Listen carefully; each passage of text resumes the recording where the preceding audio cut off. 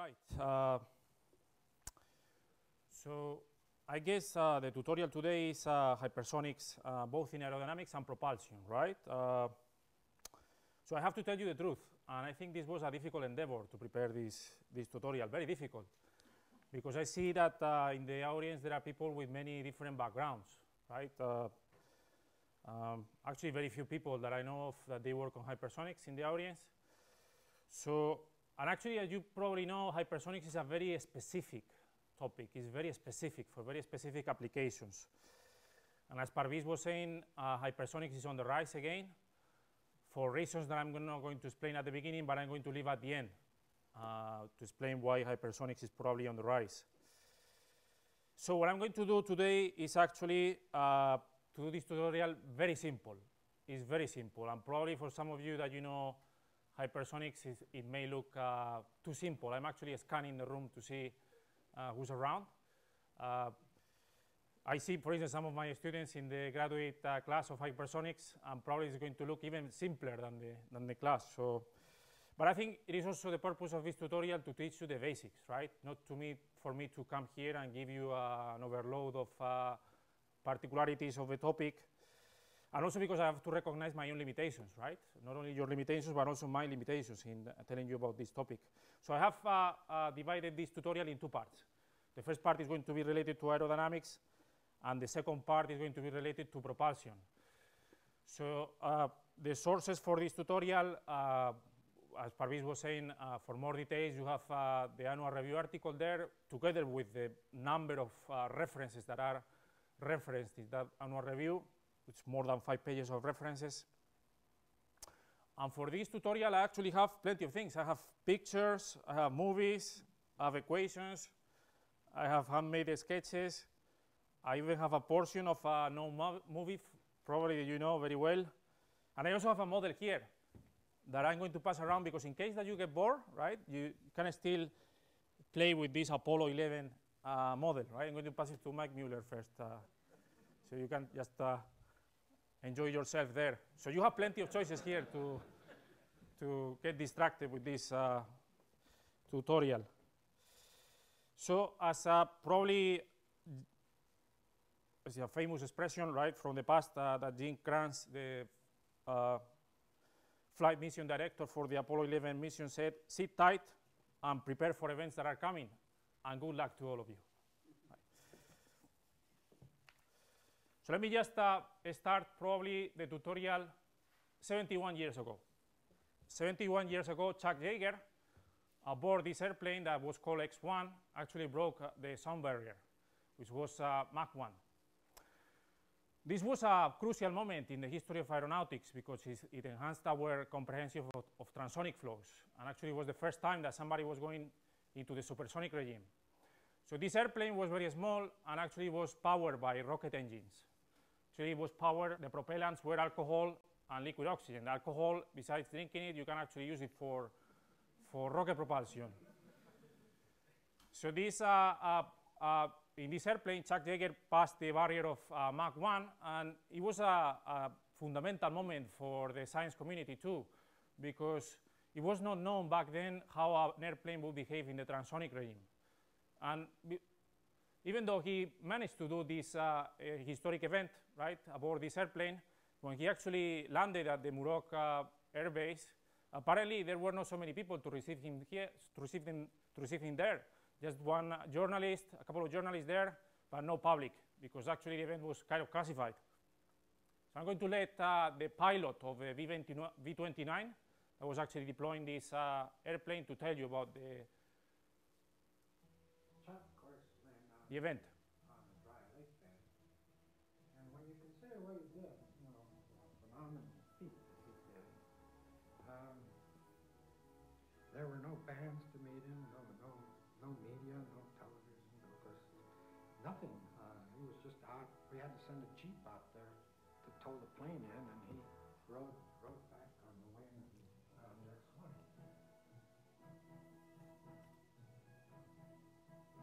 When I landed, not all of them, but some of the Ph.D.s were there, and they didn't want to talk to me. They wanted to talk to Jackie Ridley. And one of them tossed one of his books in a waste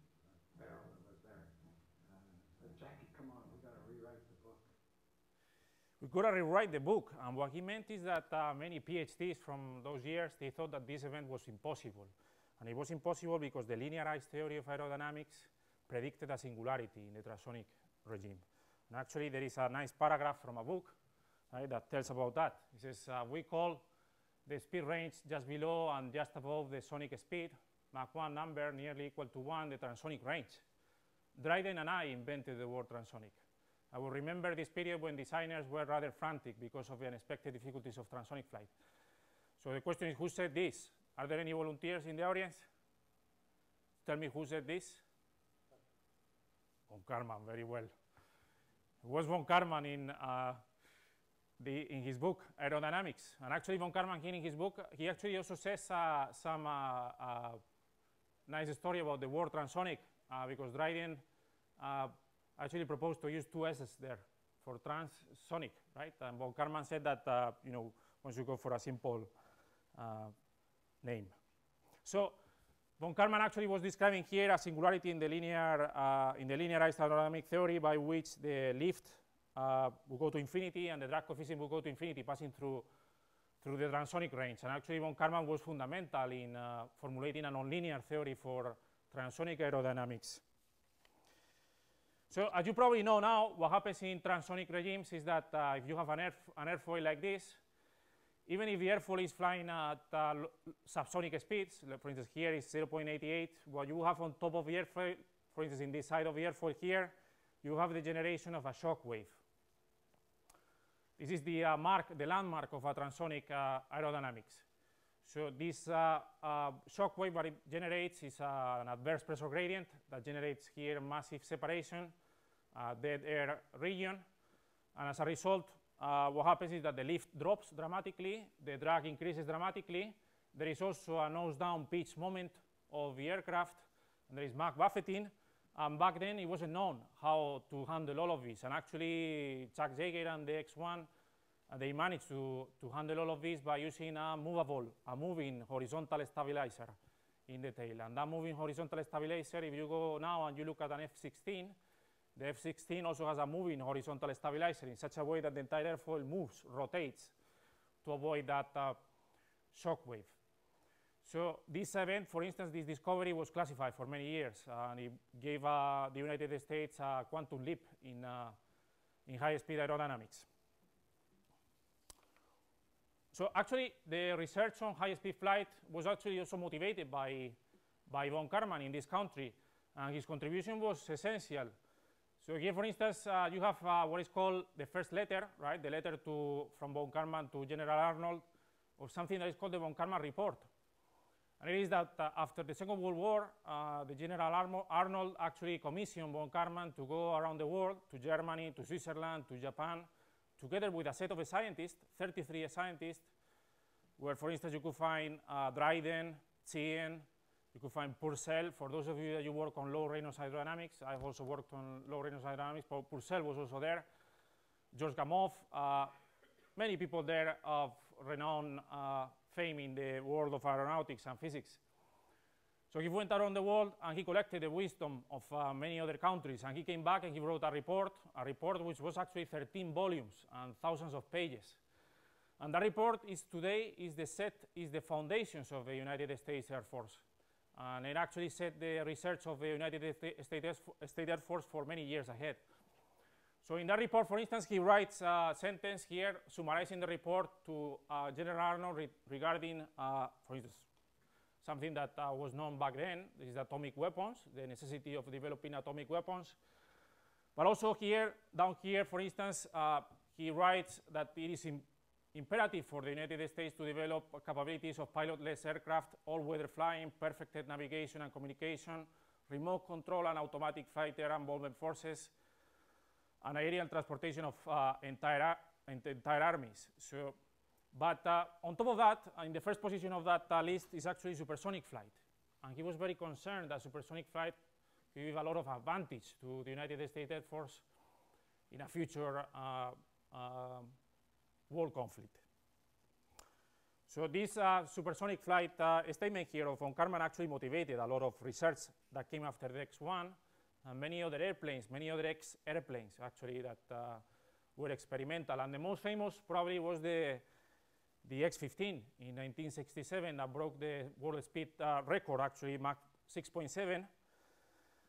And this was a piece of engineering, this aircraft. It was also rocket powered, right? And here I'm going to show you probably a summary of what was achieved. October 1967. Pete Knight is given a new research project. The job will make him the fastest man alive or kill him. Knight is to test the effect of high-speed aerodynamic heating. The X-15 is fitted with extra fuel tanks and sprayed with a heat-resistant coating. Knight's job is to push the X-15 to 4,000 miles per hour. Scientists know the airstream will create enormous heat. They don't know precisely what that heat will do. Knight reached more than 4,500 miles per hour. And as we did that, we burned off the lower ventral, we burnt the ramjet off. The temperatures were getting so high, and we were burning things out faster than I could have probably taken care of. And if I had known it was the last flight, rather than stopping at 6.7, I think I would have been tempted to go to Mach 7 at least, just to get one more Mach number. One more Mach number. But I think if we had, we would have probably lost the aircraft. It's impressive, the description that Pete Knight actually makes of this event. Is actually the aircraft was being consumed, right, by aerodynamic heating as it was flying hypersonically. And this was in 1967, and ever since, 51 years later, we have not achieved anything as similar as this, at least anything that we know of. So maybe things that we don't know about, right? But at least for the public audience, we have not achieved anything similar as this 51 years later. This is impressive. So, what makes hypersonic flight so difficult? Well, if I had to summarize here why, probably I would put two reasons. First is hypersonic aerodynamics. Is that hypersonic airplanes are subject to high structural loads, to suppress aircraft maneuverability, most importantly, to extreme temperatures. And that is called the thermal barrier. And it is different from the sound barrier. It's a different barrier which actually does not have a fixed Mach number, but actually extends until Mach infinity. So for instance, one example of this is the X-15A2, this last flight that you were seeing of Pete Knight. Actually, remarkably carried this device here that you see in the tail. And this device was called a hypersonic research engine. And it happens that back then, the X-15 programs had plans of inserting a scramjet in the airplane. So you see today, nowadays, we are thinking about research on scramjets, like numerical simulations, modeling, experience, and so on. But these guys, they wanted to put that scramjet right away, which actually tells you a lot about the boldness of the aeronautical programs back then. So this device here, that was this dummy version of that scramjet, you can see here, right? This is another picture of it. And in this other picture here, which is post-flight, you cannot see it anymore. And you cannot see it anymore because it was lost in flight. And it was lost in flight because of aerodynamic heating, right?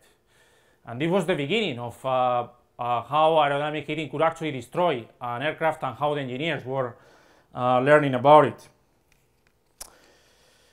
So here you have a picture of the ventral fin from where this scramjet was hanging, right? Scramjet will be down here. So here you can see some holes here punched on the ventral fin. And those holes, there are many versions about that. There is also a report written by Watts. But one of the versions is related to shock-shock interference. And that's an important problem in hypersonics. So for instance, here you have an example of shock-shock interference in which you have this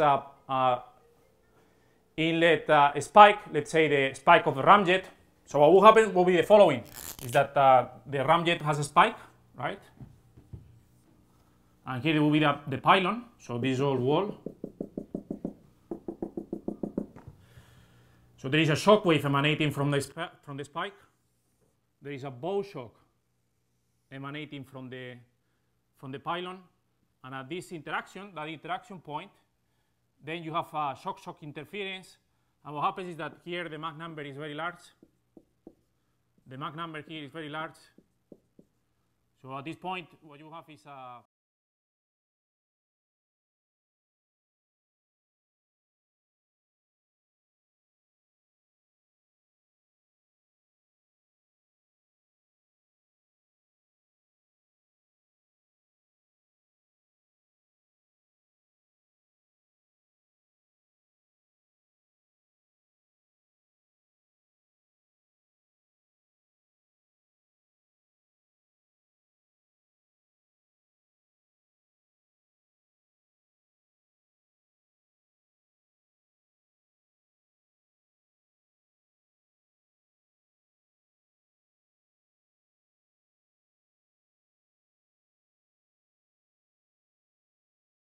zoom of the region where you can see that interaction that is called type 4 interaction, or you see the jet also impinging there. And here you can see a numerical simulation. This is a two-dimensional numerical simulation from the 70s at a much lower Reynolds number. The lower Reynolds number here was about 10,000. But you can see here the solution without impingement and the solution with impingement, right? The peak here, the peak of heat flux, is actually at the impingement point. And you can see basically a multiplication of 8 or 6 or 8, the heat flux without any impingement. So this, for instance, is a very nice test case for those of you that you're interested in hypersonics, right? For modeling and even for testing your codes and for seeing whether your code can predict hypersonics or so. This is a very nice test case that has received some attention, but probably not as much as the canonical flat plate compressible boundary layers and things like that, because this case is considerably more involved. So this X-15, as I was saying, was equipped with this scramjet, dummy scramjet, but actually the scramjet was not propelling anything. The X-15 was actually propelled by a rocket, and the rocket was his XLR-99, which actually had propellants ammonia and LOX, liquid oxygen. So as you know, rocket engines have advantages and also disadvantages. As we will see later, some of those disadvantages can be overcome by air-breathing propulsion. But I will just give you here, I will just show you this video of a test pilot of the X-15 that was actually testing this rocket, and the X-15 is actually attached to the rocket. So the test stand that you're going to see, the pilot is actually inside the X-15. Is attached to the rocket engine. So let's see how the rocket of the X-15 performs. This is Scott Crossfield, is the test pilot.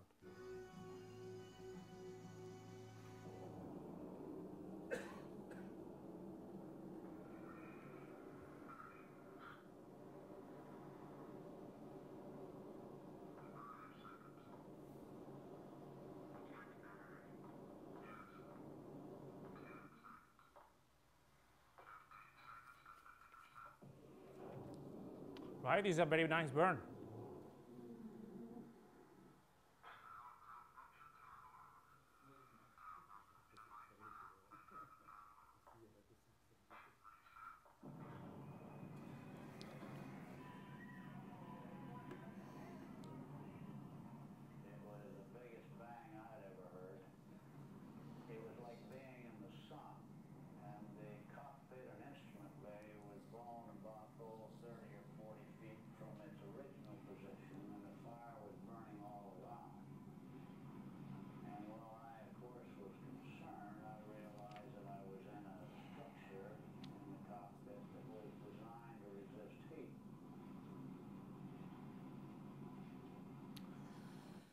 Yeah, so, right, they were not so reliable after all. But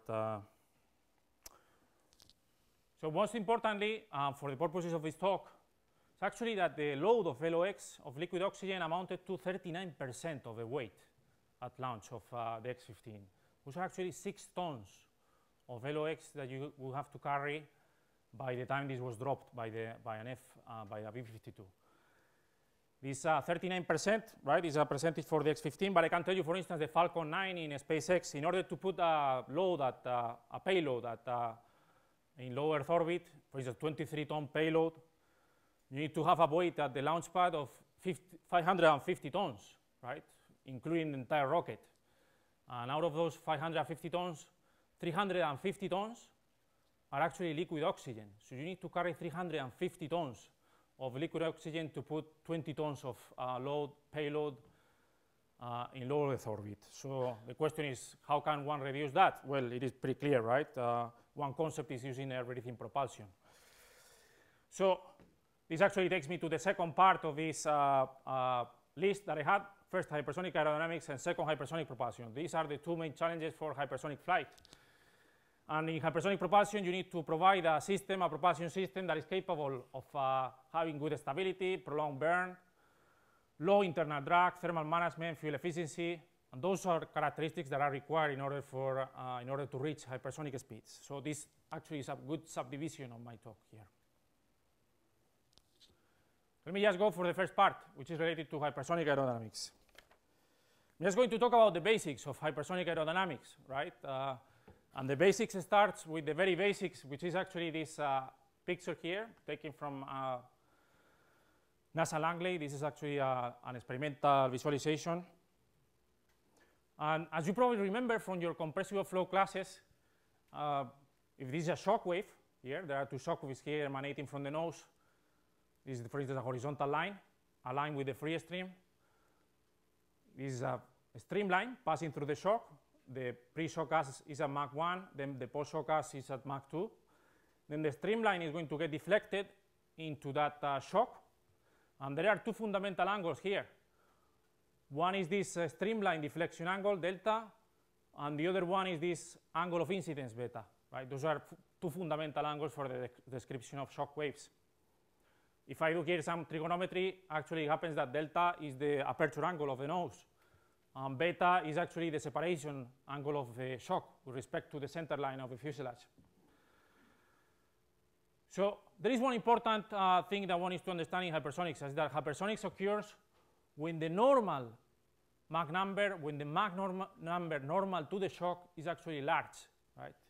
It's actually large because it is the normal component of the Mach number, the one that is producing the high temperature jump across the shock. So this is a necessary condition, but it's not sufficient for hypersonics, or at least for the hypersonic flows that represent the challenge nowadays in aeronautics. So in the limit in which this number is large, and moreover in the limit in which the square of that number is large, then there are two simplifications that are worth mentioning. The first one is the density ratio. The density ratio collapses to this expression where gamma is the adiabatic coefficient, and actually becomes 6 when gamma is equal to 1.4, which actually tells you that there is a maximum packing in the post-shock gas. There is a maximum density ratio that can be achieved, right? You cannot go above that density ratio. This maximum density ratio plays a fundamental role in the theory of hypersonics, a fundamental role, and it's actually the root cause of the failure of the calorically perfect gas approximation in hypersonics. There is also a second consequence of this, and it is that when beta is also, when the angles are small, when the aircraft is slender, beta and delta, they don't differ that much. They don't differ that much. So beta and delta, they are almost the same by a factor of 1.2. So that means that the aperture angle of the shock and the surface inclination angle are mostly the same. Moreover, if I go to these expressions and I let gamma here to tend to 1, right, because I want to, just as a mental exercise, it will happen that the density ratio will go to infinity. And it will happen that beta will be 1 plus 1, 2, divided by 2, it will be 1. So in the limit of gamma 1, beta and delta are the same. So the shock and the surface of the fuselage are the same in that approximation. So this parameter that is here is called the Zien similarity parameter. It's a very famous parameter in hypersonic theory, and it was actually invented by Zien. Zien was a student of von Karman, and actually wrote the first paper that is known of in hypersonics. And here you have a copy of the abstract of that paper that was published in 1946. And actually, Zien mentions here in the first paragraph that Theodor von Karman has pointed out that in many ways the dynamics of hypersonic flows are similar to Newton's corpuscular theory of aerodynamics. So what does that mean? Well, that means the zeroth order of hypersonics. The 0th order of hypersonics is the following, and it was invented tangentially, without knowing it, by Newton. So Newton's theory of hypersonic wave drag tells you the following, and it is a theory that is valid when the adiabatic coefficient tends to 1, which you may say, is that physical? Well, it is physical under some considerations that I will tell you later, but you are used to 1 at 1.4, right? So Newton said that the gas molecules, they look like corpuscles, that they don't actually interact with each other. They don't interact with each other. So they cannot build pressure ahead of this flat plate, for instance. They are going to go and collide ballistically against the plate. They are going to go and collide ballistically against the plate. This collision is inelastic, and what it's going to do is to provide some momentum normal to the plate that is going to generate an aerodynamic force. And that aerodynamic force, according to the Newtonian theory, can be actually written like that. That's a surface pressure coefficient that is actually a sine square law, right? It's very simple. It's extremely simple.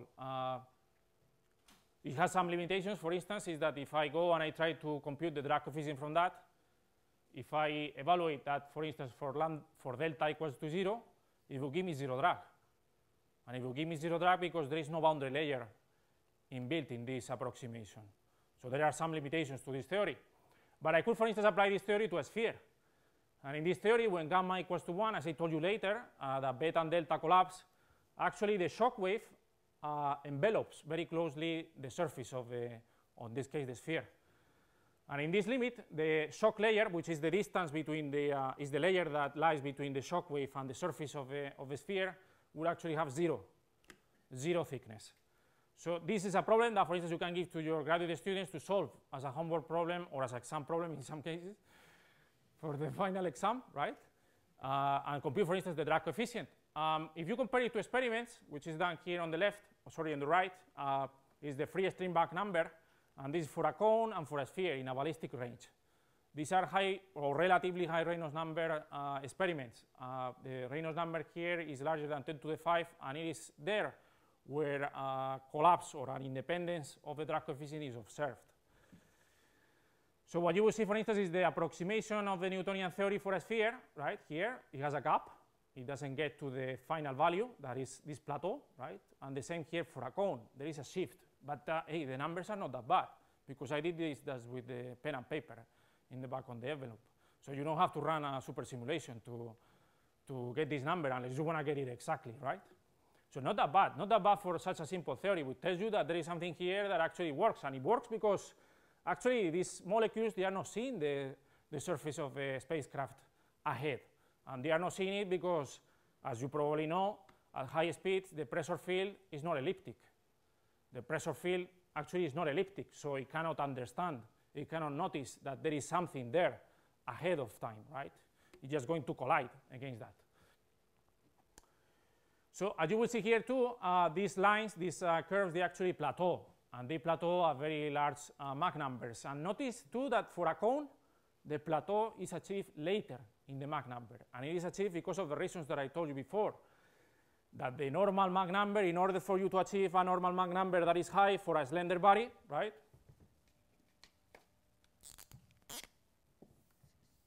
If you have a slender body,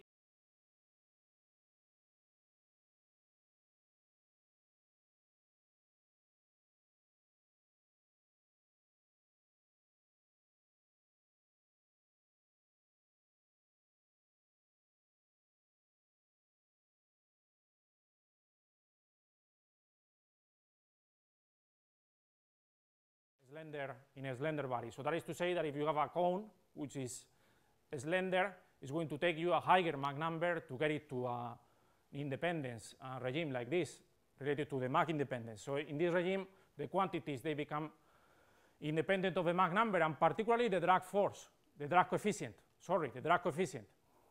The drag coefficient, because it is related to the pressure field, because this is a wave drag, doesn't contain any friction drag. And as you know, at high Mach numbers, the wave drag, which is the drag caused by the pattern of shock waves, dominates.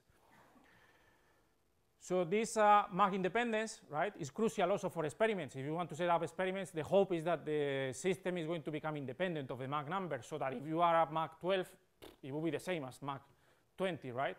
But you may be envisioning too that if I keep on increasing the Mach number, probably the temperatures are going to rise. So there is something wrong here in assuming an independence of the Mach number, because the thermal field, for sure, is not going to be independent of the Mach number. It's only the pressure field.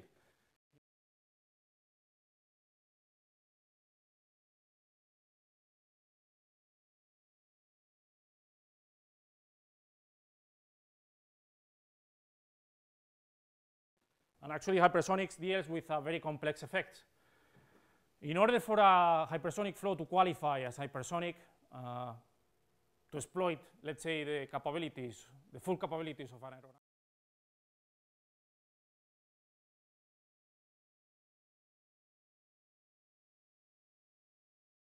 high temperatures, thermochemical gas dynamic effects, relatively high Reynolds numbers, but not too high, and I will tell you a little bit more about that later, and aerodynamic heating. These are 5 essential components of hypersonic flows. So these five characteristics, they are actually achieved in stratospheric and mesospheric flight in the terrestrial atmosphere, right? Because the terrestrial atmosphere is a very particular environment. If I mention these 5 points here, it doesn't mean that in another atmosphere you have these 5 points there. But hypersonics sometimes is tied to the problem that we have, or to the environment that we have here on Earth, which is the terrestrial atmosphere.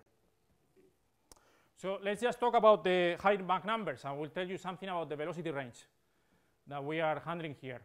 For instance, you have velocities of the order of 1,500 meters per second to 14,000 meters per second. And for the US-based people, here I'm also giving you the same number in miles per hour, 3,400 miles per hour and 31,000 miles per hour. And for the Europe-based people, 5,400 kilometers per hour and almost 50,000 kilometers per hour. So if you are driving in your car at any of these speeds, so you will get a very huge ticket here. So the Mach numbers are from 5 to 40 plus, right? These are the type of velocities that we are handling here. These are very, very high speed velocity, very, very high speed flows. For instance, examples of flight times at Mach 10. We have, for instance, from San Francisco to Moscow, 45 minutes. You could go there in 45 minutes. Now, not accounting for the acceleration period or anything like that, but at 45 minutes, Mach 10. One complete turn around the equator, 3.4 hours, right? Very nice. So all these velocities, they're actually very, very small. All these velocities here on the upper range that are re-entry velocities are very large compared to the rotational velocity of the Earth. Are very large. So the rotational velocity of the Earth at the equator is about 400 meters per second. So for re-entry purposes, this velocity dominates any relative motion that you could cancel with the motion of the atmosphere. So let me just drive this first part of the topic here, which is hypersonic aerodynamics, with this picture here. So what I did was to go to these papers here, where you have the trajectories of each one of these missions, and I plot here in altitude flight speed diagram the different trajectories of these missions. So for instance, here you have the Apollo command module, right? By the way, I'm putting here some weird units for the following reason. This is in kilofeet, which for people from Europe it may look very, very weird. And this flight speed in kilofeet per second. The reason why we use flight speed in kilofeet per second is because the speed of sound in the stratosphere at 35 kilometers of altitude is actually 1,000 feet per second. So if you read this number here, this number means the Mach number 20 in the stratosphere. It's a characteristic Mach number. So directly you can read a characteristic Mach number from this axis. So for instance, you have the Apollo trajectory, which it used to develop some small skip that for purposes that probably I don't have time to explain. The shuttle orbiter trajectory, which looked more shallow in this red color. And then here trajectories of the X-43, Hi-Fire 2, X-15, and X-51. Those are chemically powered aircraft, right? These are just re-entry spacecrafts, both Space Shuttle and the Apollo command module. These two velocities that you have here, the first cosmic velocity and the second cosmic velocities, those are velocities that emerge from the astrodynamics theory.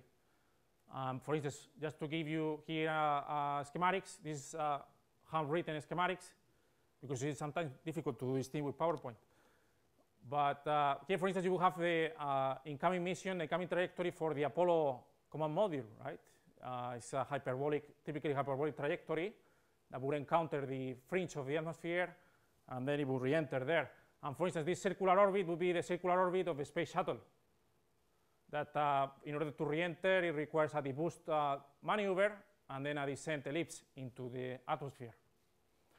These are the reference monographs for studying the trajectories. This could be a good, very nice topic for a future tutorial, right? This paper is written by D. Chapman, who I believe he was one of the first supervisors of Barbies at NASA.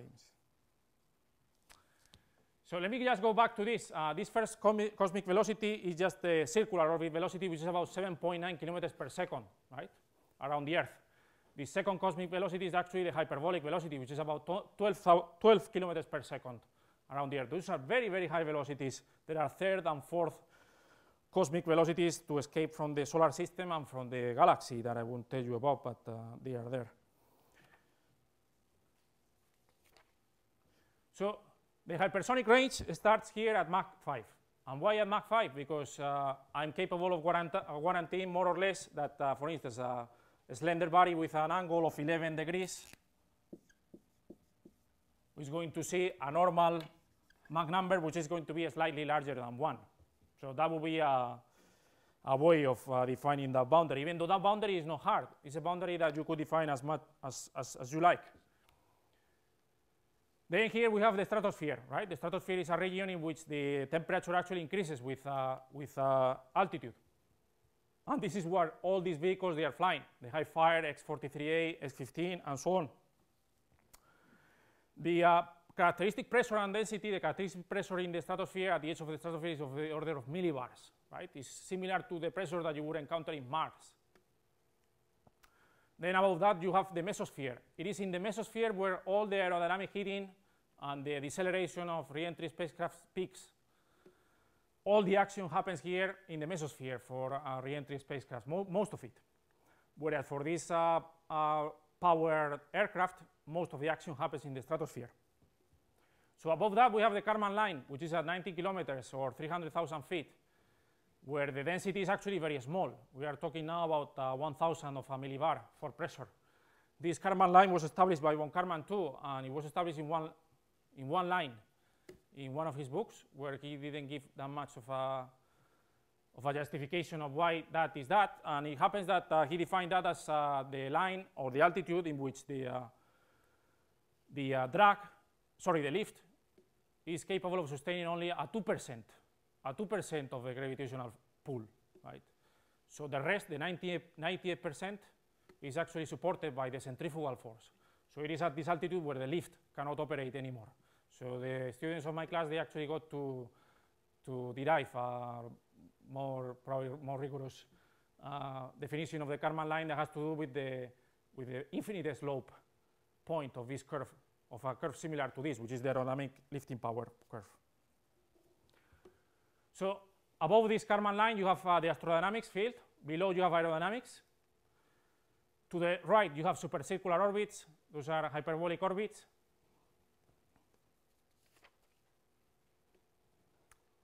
Here you have the region of power flight, right, where, for instance, in the second part of this tutorial, we will talk about the air-breathing propulsion. Here you have a region that is largely unexplored, and this represents basically the technological challenge for high-speed propulsion.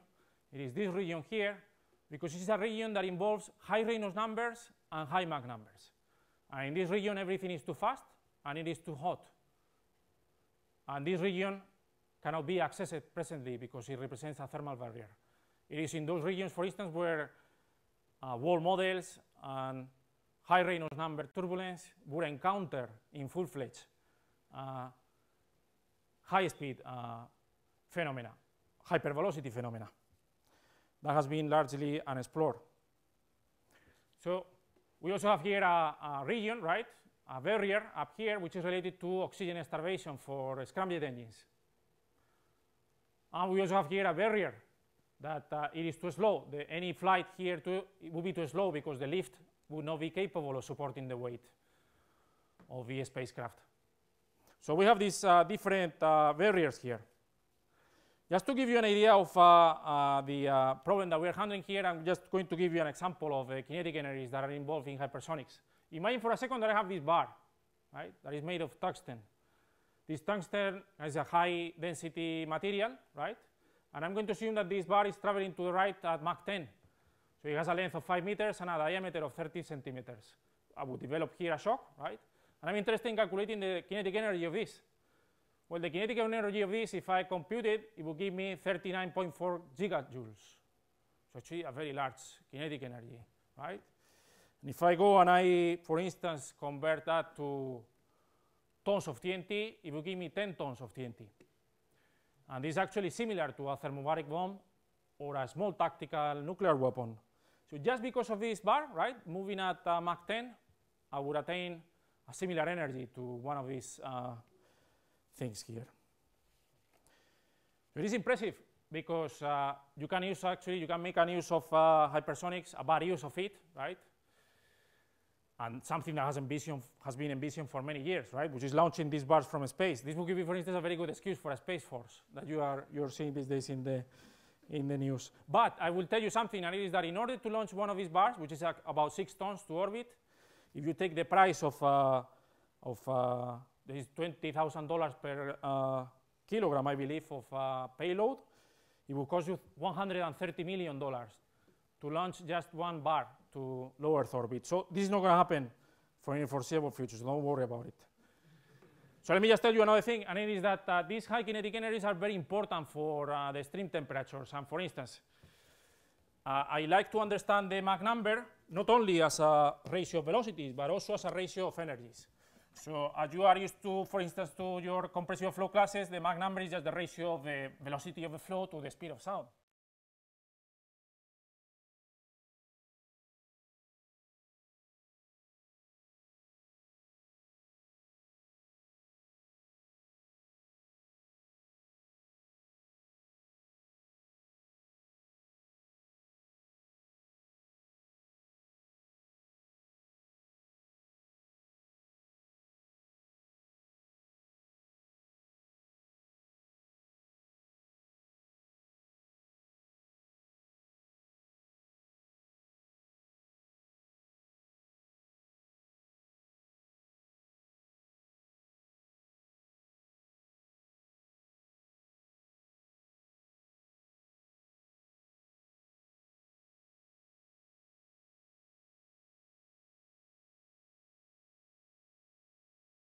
Because across a shock, the stagnation enthalpy is constant. So ahead of the shock, the static enthalpy is negligible because everything is kinetic energy because of the high Mach numbers. And downstream of the shock, the kinetic energy is negligible because the shock is very strong. So that means that the temperature is actually very large and it diverges with the velocity. And actually, downstream from the shock, I have a zone which is a kinetic energy recovery zone, which I'm actually recovering all the kinetic energy into thermal energy. This causes here a very, very high temperatures, and here I'm listing some of those temperatures. For instance, 3,000 kelvins for a Mach 10 power flight, 6,000 kelvins for a return from low Earth orbit, or 10,000 kelvins for interplanetary or lunar return. Those temperatures are real.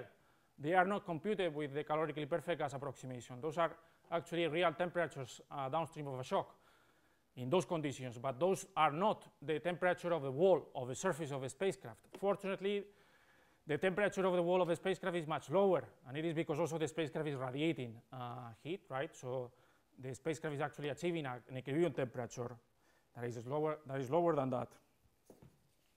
This is very important. These stagnation enthalpies are actually very important for what follows. And it is that, for instance, these stagnation enthalpies can reach up to 5 megajoules per kilogram, 35 megajoules per kilogram for return from low Earth orbit, and 75 megajoules per kilogram on the return from lunar missions. I could actually write this diagram in dimensionless form, right? You may be thinking, why is he not using a Dan-Keller number here or something like that, or a dimensionless number? Well, it happens that when one puts all the parameters into the problem, you don't end up with just one parameter. In hypersonic flows, in the real flows, you actually have several of these scales, and you would end up with several of these Dan-Keller numbers. So sometimes in the community, we use these stagnation enthalpies to describe the phenomenon. Actually, these stagnation enthalpies, they are tied also to the terrestrial atmosphere. So compare, for instance, these stagnation enthalpies to characteristic latent heats. For instance, for water, vaporization, 2 megajoules per kilogram, and for carbon, sublimation, right, 60 megajoules per kilogram. So with one of these enthalpies, 75, you could sublimate carbon, which is amazing. It's a very high energy flow. So these high enthalpies, actually what they enable is something that is the culprit of hypersonics, which are the thermochemical effects. And they are tightly dependent on this, the value of those stagnation enthalpies that I show you.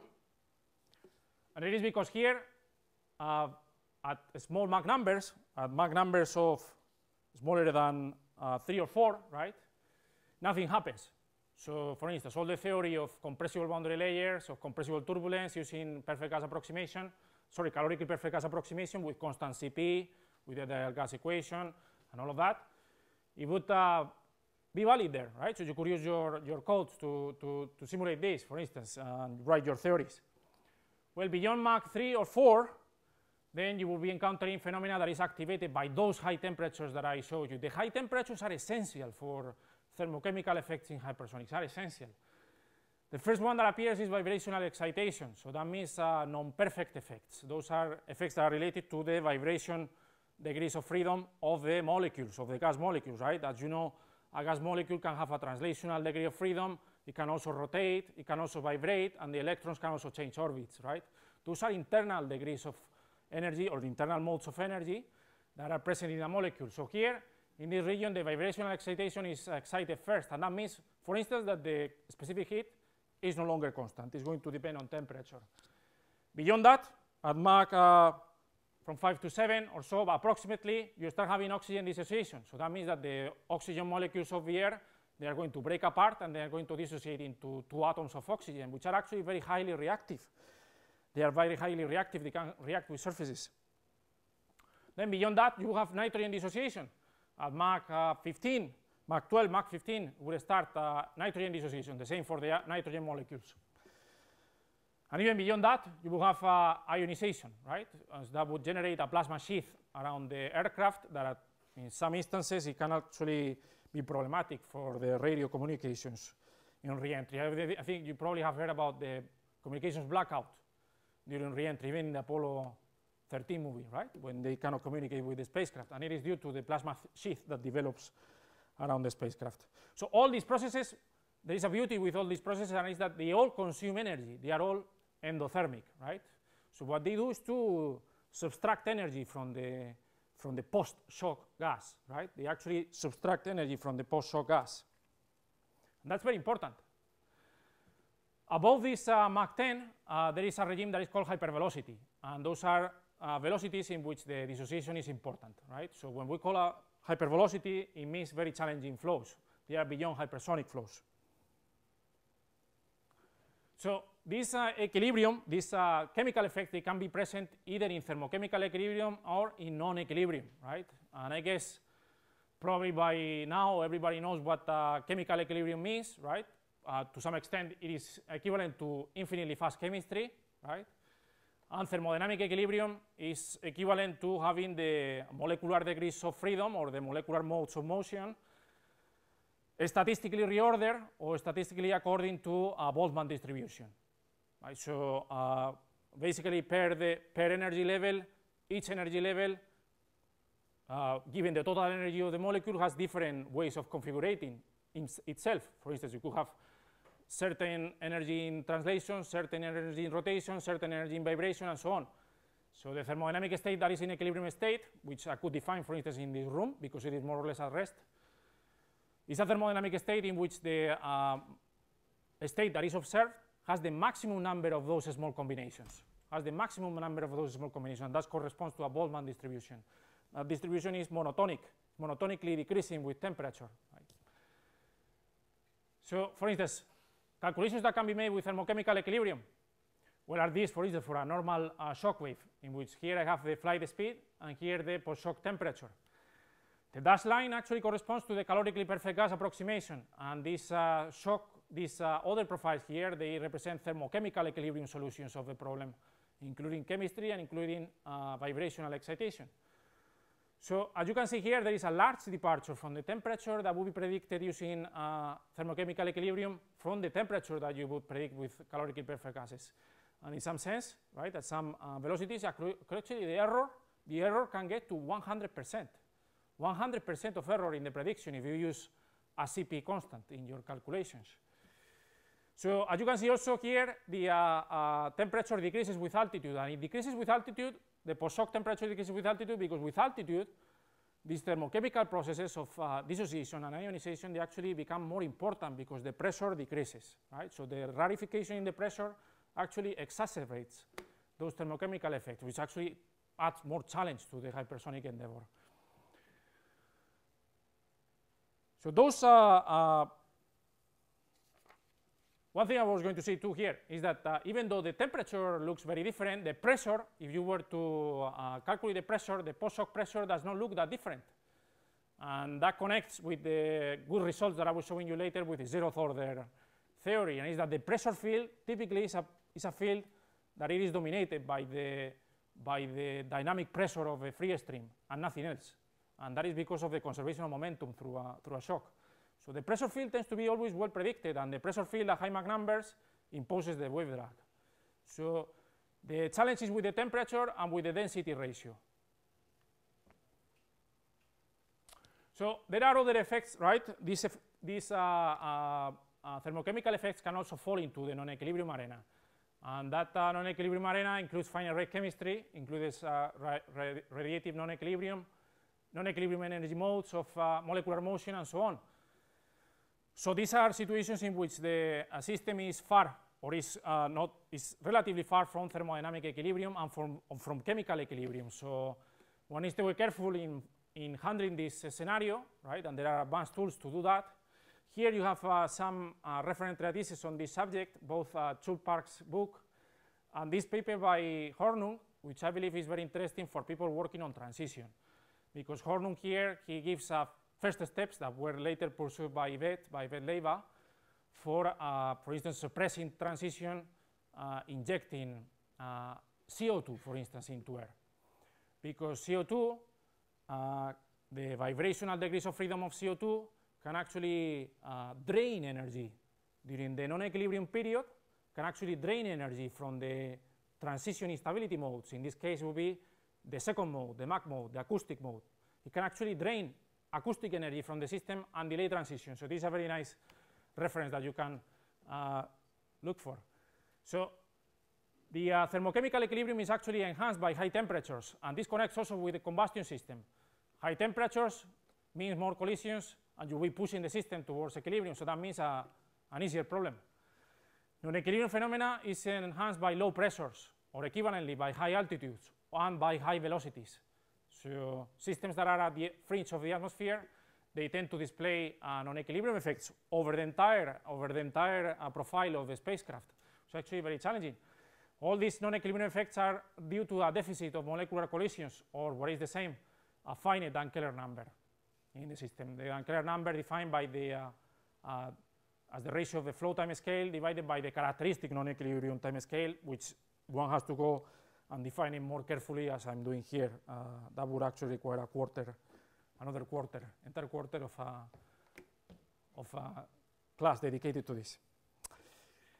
So let me just show you, for instance, a profile of a shock wave in non-equilibrium with thermochemical non-equilibrium. So a shock wave in non-equilibrium looks like this structure. You will recover a high temperature spike downstream from the shock that you could compute to some approximation with the Rankine-Hounin solution. The same for the density ratio, which will be somehow similar to that density ratio of 6 that I was showing you before. And then the temperature would slowly decay down to the equilibrium value. Just for you, those of you that you are interested in asymptotic analysis, the problem of a shock wave in thermochemical equilibrium is actually a singular perturbation problem.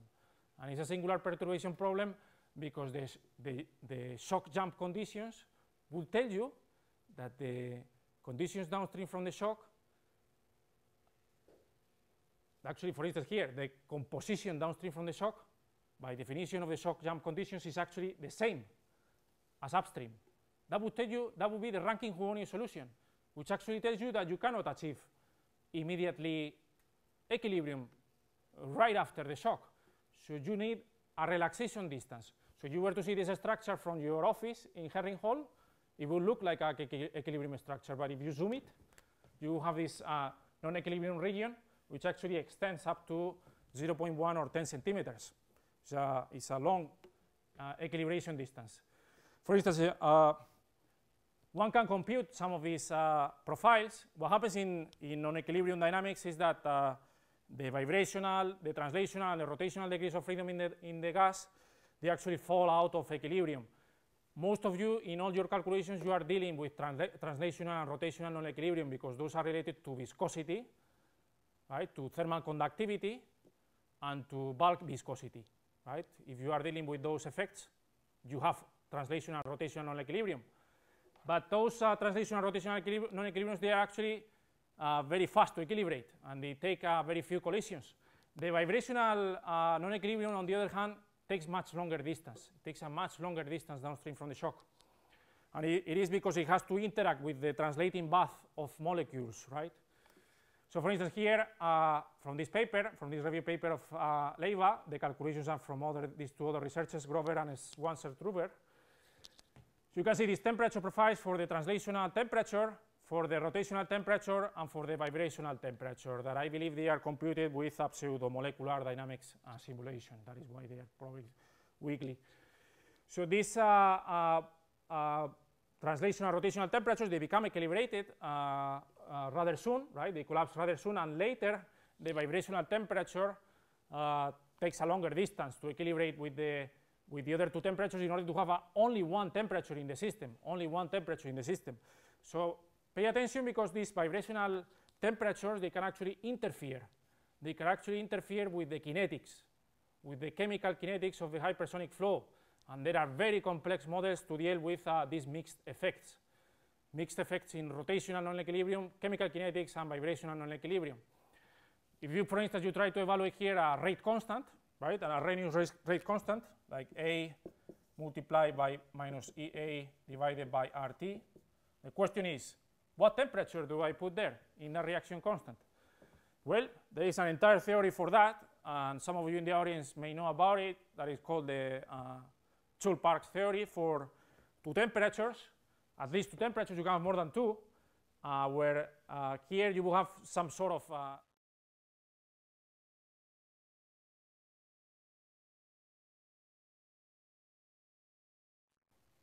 let me go back to this diagram. So in this diagram, I go again and I have this altitude flight speed diagram that you have seen. And here I'm putting the flight time, right? This is the mission time of each one of these trajectories. The mission time is also very important because it is not only the stagnation enthalpy, it's how long the spacecraft is taking to traverse one of these trajectories. So for instance, you have around 1800 seconds for re-entry of a shuttle orbiter, 1100 seconds for the Apollo command module, and 20 to 200 seconds for this propelled hypersonic aircraft. So you may say, well, these look like very short times, right? Relatively short. Well, I think the shuttle orbiter and the Apollo command module, they can travel thousands of miles during that time period. And the X-51 and the X-43, they can actually travel hundreds of miles during those 20 to 200 seconds. So that's something to take into account. It's actually the distances that are covered by these mission times are actually very, very long. So these mission times and the stagnation enthalpies, they are also the culprit of experimental diagnostics. So here I'm giving you a diagram in which I have the stagnation enthalpy in the vertical direction and the test time in the horizontal direction. So you have here the different boundaries for vibration, dissociation of nitrogen, and ionization. And here you have different devices that are used to to measure hypersonic phenomena. For instance, shock tubes of the type that you have here in the high temperature gas dynamics lab here in Stanford are typically used for kinetics only, right? Because they have very short test times. Then you have also shock tunnels. Shock tunnels are a little bit more sophisticated, and they involve the breakage of diaphragms, right, with a driver and a driven section, and then sweeping that high velocity gas into a test section. Those are high enthalpy or impulse facilities that they are capable of testing about 1 milliseconds, right, to very high enthalpies, right? They involve probably the most powerful wind tunnels that are here in this country, and in other countries too, in the LR and in Australia. So you also have here blow down tunnels. Those are tunnels that they are activated by high pressure reservoirs and low pressure reservoirs, and those are intermittent tunnels, right? Those are intermittent tunnels in which you are just blowing high pressure into low pressure air. Those involve also NASA Langley Research Center, the Arnold Engineering Development Center, also DLR's devices, and also von Karman's wind tunnels. So these are, with a little bit here, you can see the lips of the blow-down tunnels. They are down here with a much lower stagnation enthalpy and a little bit higher or larger test time.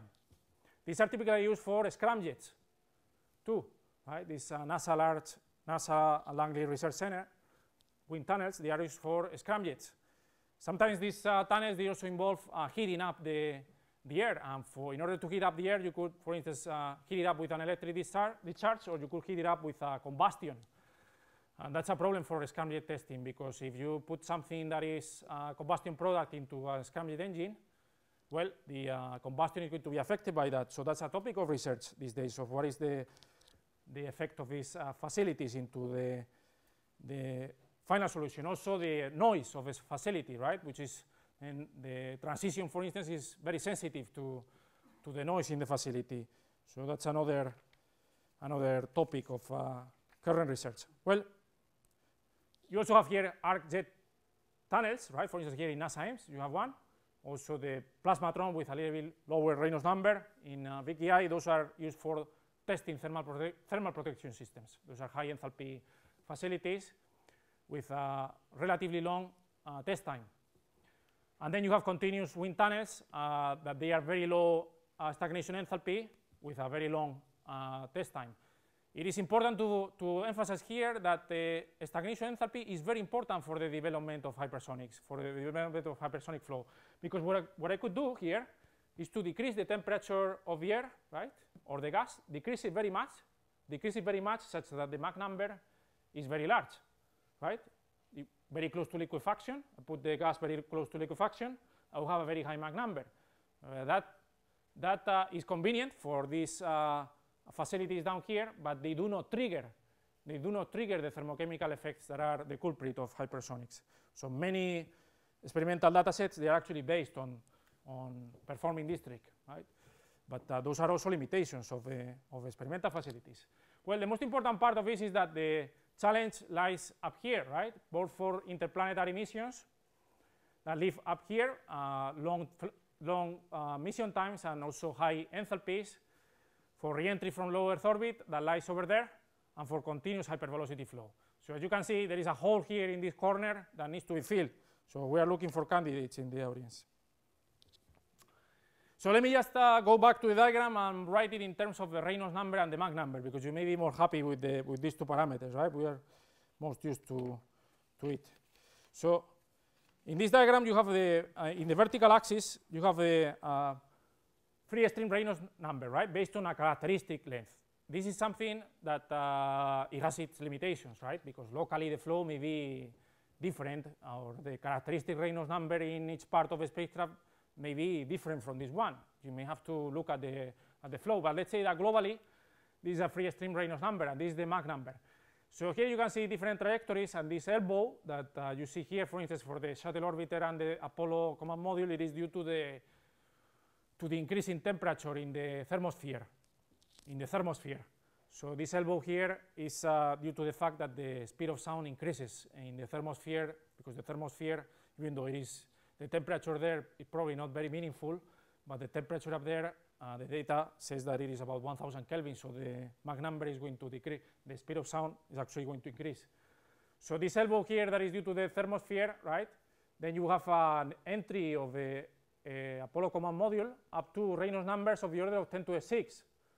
And the space shuttle orbiter here up to Reynolds number also in the ballpark of 10 to the 6, 10 to the 8. And all these chemically propelled aircraft in the same ballpark, right? Well, remarkably, the Reynolds number that each one of these spacecrafts needs to traverse, it needs to pass through a transition point, which is the decisive moment in the trajectory. Let me show you, for instance, let me isolate here the space shuttle, just to give you an example. If I isolate here the space shuttle trajectory, I'm going to use this experimental data published in this paper. The transitional flow along the spine, down the bottom spine of the space shuttle happens in this region here. It happens during 300 seconds, and it happens from Mach 10 to Mach 6. That is where you have a transition region on the surface, along the surface of the bottom spine of the space shuttle. On the right, you have all laminar flow during 1000 seconds, right? So, and here on the left, you have turbulent flow during 500 seconds. So you will see that the laminar portion of the flow, or the emission, is actually considerable, it's actually significant. And moreover, most of the heat and most of the deceleration is actually performed typically during the laminar portion of the trajectory. So here, for instance, on the right, I'm giving you measurements of trajectories, measurements of transition. This is the temperature profile, the temperature history, right, at one point along the spine. So here you have the forebody, a location at the forebody, and a location at the aft body. So you can see that the temperature increases and increases along this portion, right, and increases because of aerodynamic heating that has nothing to do with transition. And then it reaches a point here close to Mach 6 in the forebody where transition happens and the temperature increases, but the increase in temperature is not that large.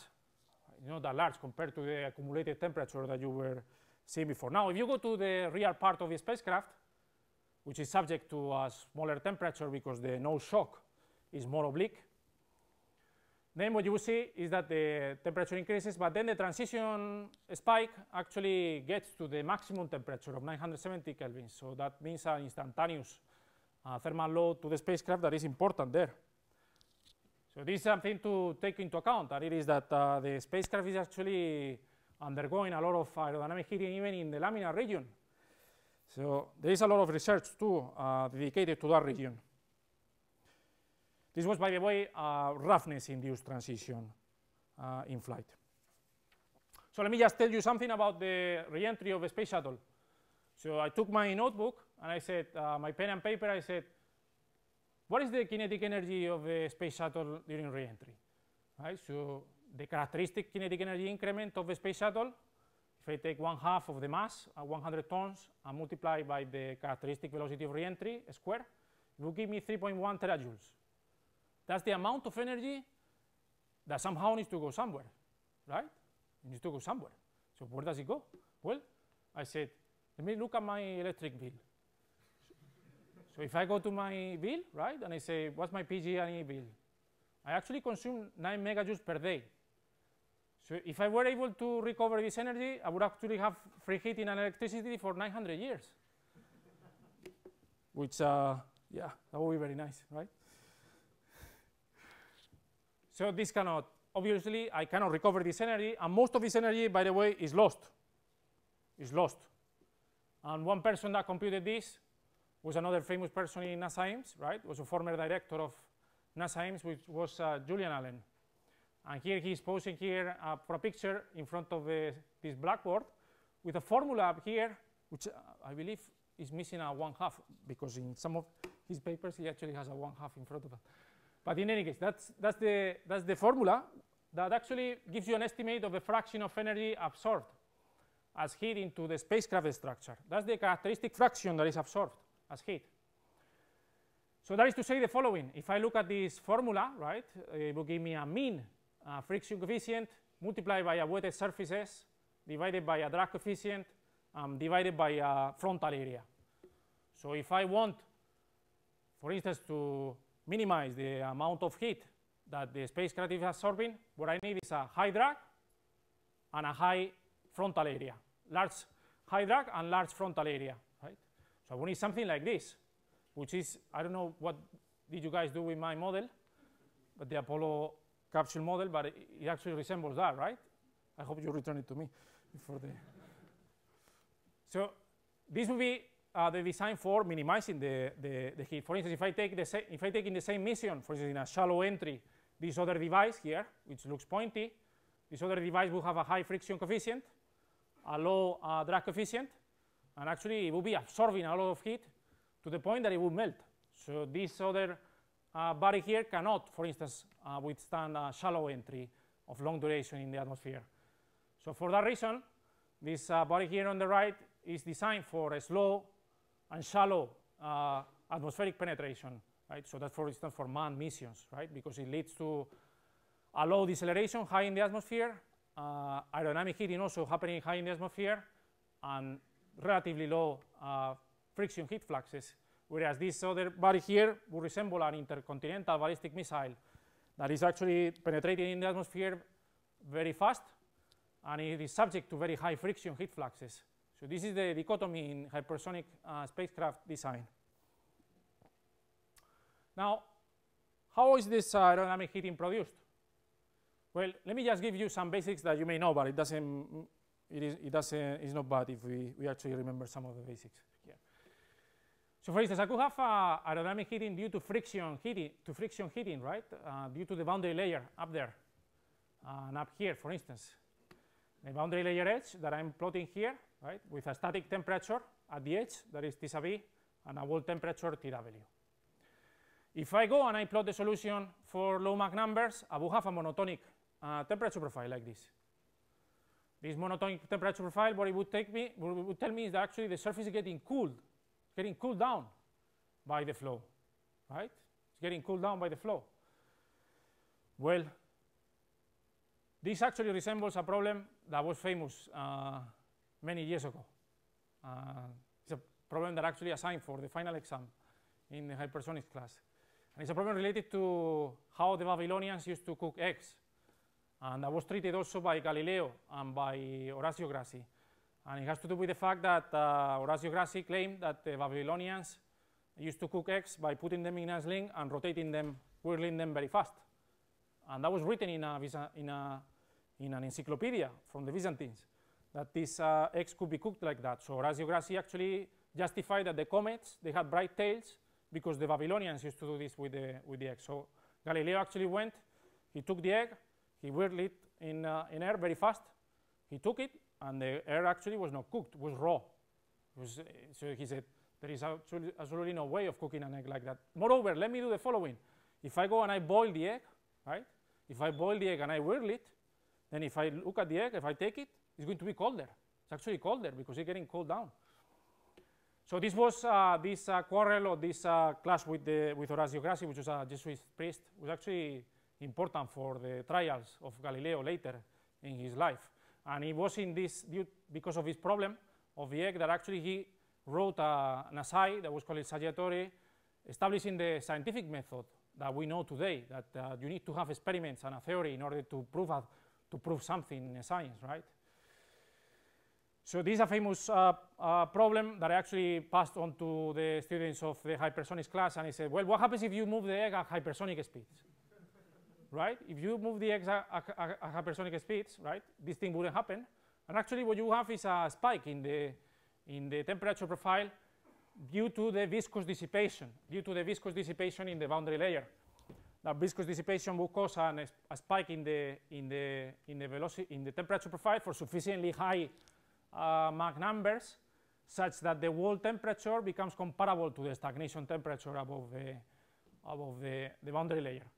It is important to notice that for an engineer, right, that is working in hypersonics, the important temperature difference when dealing with heat transfer in hypersonics is not the difference between the static temperature and the wall, but the difference between the stagnation temperature and the wall temperature. That's the one that sets the sign of the heat into the structure. So one can compute the aerodynamic heating due to friction subject to this Stanton number that you have to obtain from theory or from simulations or from however you would like.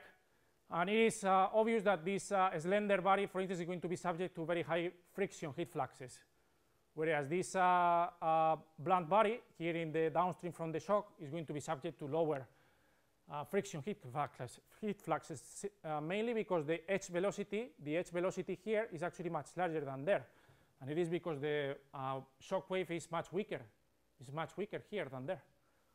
So it's also an important problem for design. There is another type of aerodynamic heating that is important, and it is related to the stagnation point, for instance, in the nose. This stagnation point phenomenon is actually a low speed. It's actually a low speed phenomenon. So in principle, it's unrelated to hypersonics, even though the chemical composition of this post-shock gas, it actually becomes important for the heat transfer characteristics. So the resulting expression, which is a simplification of this Fair-Riedel formula for non-reacting surfaces, can be written like this, and it's actually related to the radius of curvature of the blunt nose. So the sharper the nose is, the more heat you will have into the structure. So for that reason, for instance, this type of projectile would experience more heat fluxes than this blunt body.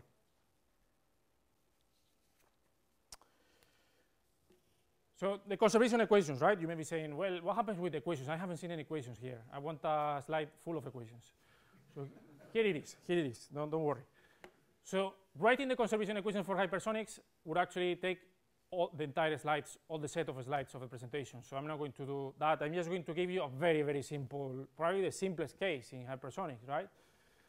Simplest case of hypersonics would entail integrating continuity momentum. I'm actually also showing these equations dimensionally because, as I told you before, using here dimensionless parameters in principle is not that trivial for hypersonics due to the multiple time scales in those thermochemical effects that you saw before. So I would also have to integrate the species conservation equation similar to combustion subject to a reaction term. I would also need to integrate here this total energy equation, where total energy is the internal energy plus the kinetic energy, subject to pressure work, to work due to the viscous stresses, and to a heat flux. And now the question is, how do I define this internal energy? Well, this internal energy is going to be the sum of chemical energy plus translational energy plus vibrational energy plus rotational energy and plus electronic energy. So in principle, those energies, they don't have to be equilibrated. Those molecular motions, they don't have to be equilibrated. And the one that is typically non-equilibrated in the simplest case, again, right? I'm not claiming that this is a general formulation for hypersonics. In the simplest case, it tends to be the vibrational energy.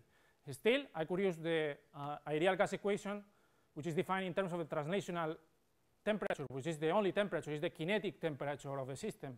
It's the only one that gives rise to a pressure.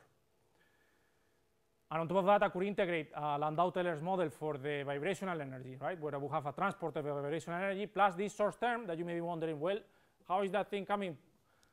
Where is that thing coming from? Well, it's because Landau was a smart person. That's the answer. And he has a demonstration for that, so you should believe everything that is written here. But it contains this relaxation term, right, that it is subject to this constant of relaxation, which you will have to calculate. So this is a relaxation of the vibrational energy to the equilibrium value that is given by the kinetic energy. So you could integrate this, and for instance, you could do runs.